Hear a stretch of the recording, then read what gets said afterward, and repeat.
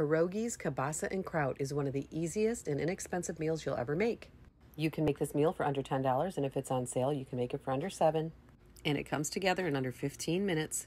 Easy, delicious, and inexpensive. Everything we could ask for, especially when you're crunched on time. Here's what you'll need. Pierogies, kielbasa, and kraut.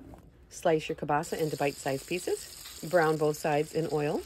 Make sure to give them a flip. If you end up with a lot of oil, like I did, drain most of it except for a tablespoon or two, and then add 2 tablespoons of butter. Brown your pierogies on both sides. Dice celery along with the celery leaves, if you're lucky enough to have them. They give a lot of flavor. And diced onion, seasoned with garlic powder and pepper, and just a pinch of salt since the kielbasa is salty. Saute a few more minutes, and then add your kielbasa back into the pan. Continue to saute until your celery is tender. Everything will continue to cook and brown. Next, add your sauerkraut without the juices. I used about a half a jar. Aldi's has an awesome sauerkraut for $1.65 for a nice sized jar. You can add some herbs here. I added Italian seasoning. You could add parsley or celery flakes. That's why I like to add the celery leaves. They offer so much flavor and they replace celery flakes.